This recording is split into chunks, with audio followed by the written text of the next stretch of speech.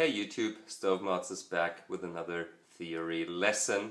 Today I want to talk about important specifications for hobo stoves like size, shape, material and important details or working mechanics.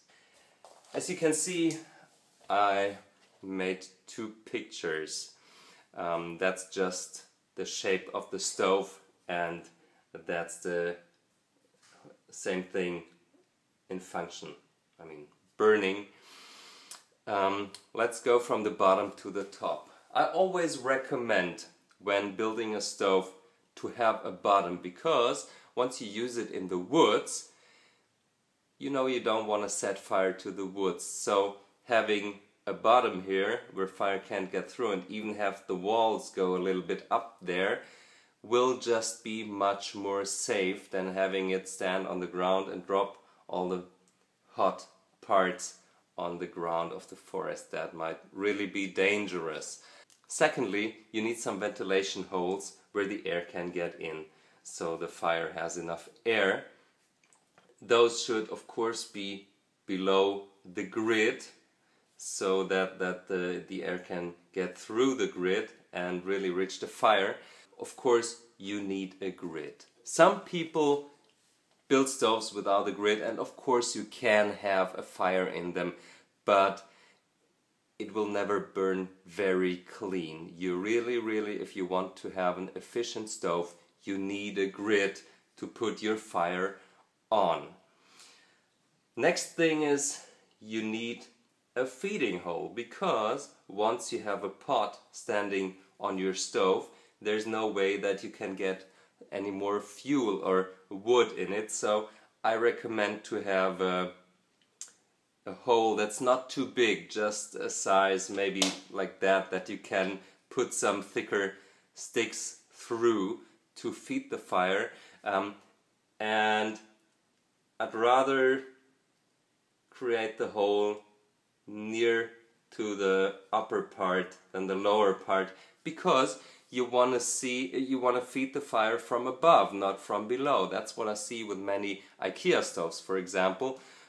They all make the hole here, and I don't know how they feed the fire, but in my opinion it makes no sense. I don't know why people are doing that. I would use the hole a little bit higher, and it's not the only reason to feed the fire to have that hole, but also you need some ventilation above the grid, because it will burn cleaner and more efficient.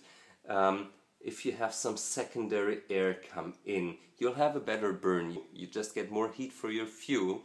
And then, last but not least, if you want to boil or cook some stuff on your stove, you need to find a way for the air or the fire to get out again. So you would need holes very close to the top as well, or you need some other system anyway to get the fire out here. Now I'm really being picky here, but one more important thing: make these holes a little smaller than the ventilation holes, because what also makes the fire more efficient is to have a little bit of compression in the burning chamber. And you create that by having smaller, exit holes than intake holes. I see lots of stoves that have, for the air intake here, some really tiny holes. Some people just drill 3 holes there and expect to have a nice fire. Folks, fire needs air, and that's not entirely true what I'm saying, but the rough thing is, the more air, the more fire you will have. So please make those ventilation holes big enough to get lots of air in, and also those exit holes need to be big enough to not kill the fire, Once the smoke can't get out, your fire will die immediately. So as I said, those need to be smaller than these ones, but still make sure there's going enough air through the stove. That's really, really important to have a good fire going. The size always depends on what you are looking for, but let's say you have the classic situation, you're looking for a hobo stove that you want to take for traveling and for cooking. In my opinion, the best size or volume is between 1 and 3 liters for several reasons. First of all, fire needs a certain space or size to really be efficient, and below 1 liter, that might be, I mean, it works. There are smaller hobo stoves out there, but I think the fire won't work very efficient. It's just too tiny. Second thing, if you take it for traveling, you want to be able to transport it, so it shouldn't be too big. And of course, it shouldn't take too much fuel. If you have a stove that it's really, really big, you will burn lots of fuel for nothing, and maybe that is important when you're out there and don't have that much fuel. So much about the size. About the shape, definitely a stove should be higher than its wide. To be more specific, in my opinion, it should be 1.5 times to 2 times higher than its wide, because fire needs space to develop. Apart from that, in my opinion, the best shape of a hobo stove is round. You know, there are hobo stoves that have the ground shape of a triangle or of a square. Of course that works, but the rounder your shape gets, the more centralized will your fire be, and that makes it burn more efficient.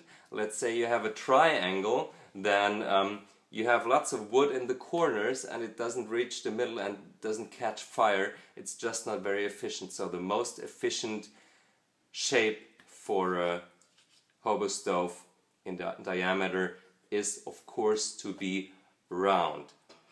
The material, of course, you can use tin cans, as I do a lot, but if you want something that lasts for a long time, that you can use over years, I think a tin can is just not stable enough. It will rust away probably.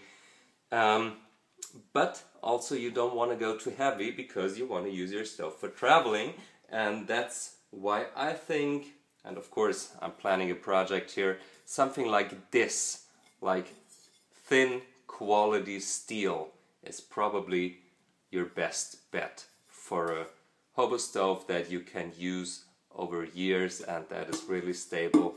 This thing won't break or bend except you really put some force on it, what I'm not intending to do. That is about it. So if you follow all the advices I just gave you, you should have a stove that works pretty well.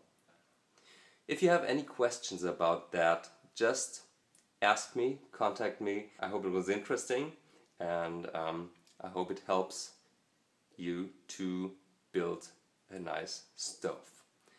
Bye, see you next time.